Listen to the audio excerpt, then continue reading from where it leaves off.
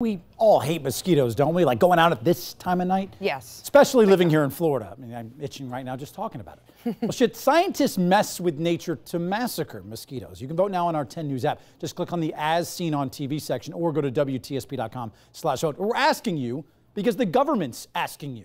Now, time is running out to share your opinion before the EPA decides whether to greenlight a mosquito experiment in Florida. 10 News reporter Liz Crawford has the story that has all of us a little itchy today. That's very distinctive. Scientists are hoping to move forward with an experiment they hope will decrease the population of mosquitoes that spread Zika, yellow fever, and dengue. It would be interesting to see how far down they can reduce or suppress the Aedes aegypti population. If approved, scientists will release genetically engineered mosquitoes over 2 years in Monroe County, Florida, and Harris County, Texas.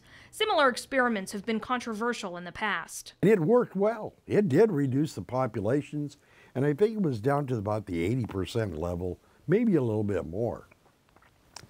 The problem is, once they stopped, the rebound was almost instantaneous.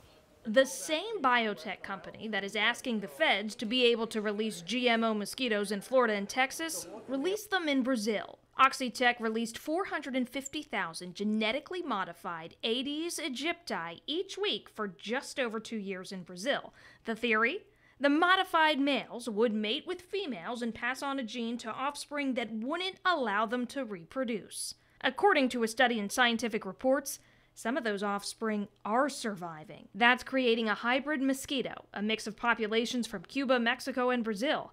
Now, scientists are asking whether the genetically modified experiment was a success. Nature always finds a way.